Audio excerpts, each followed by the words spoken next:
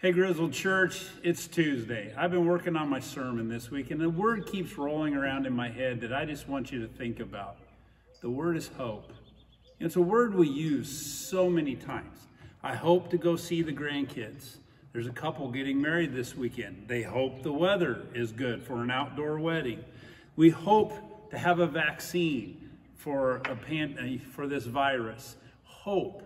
Mark Moore, when I was reading ahead, Mark Moore made a statement in his video essay.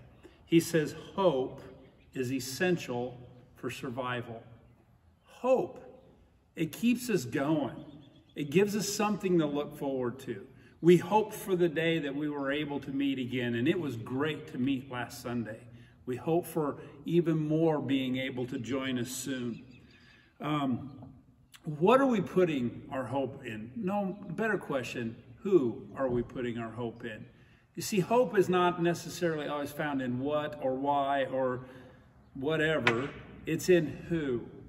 David said it this way in Psalm 25, verse 1 through 5. In you, Lord, my God, I put my trust.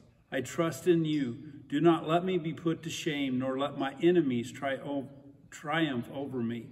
No one who hopes in you will ever be put to shame.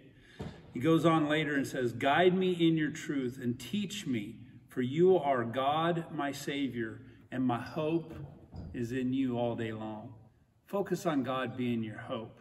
Lean on him as your hope each and every day as we go through everything we deal with each and every day.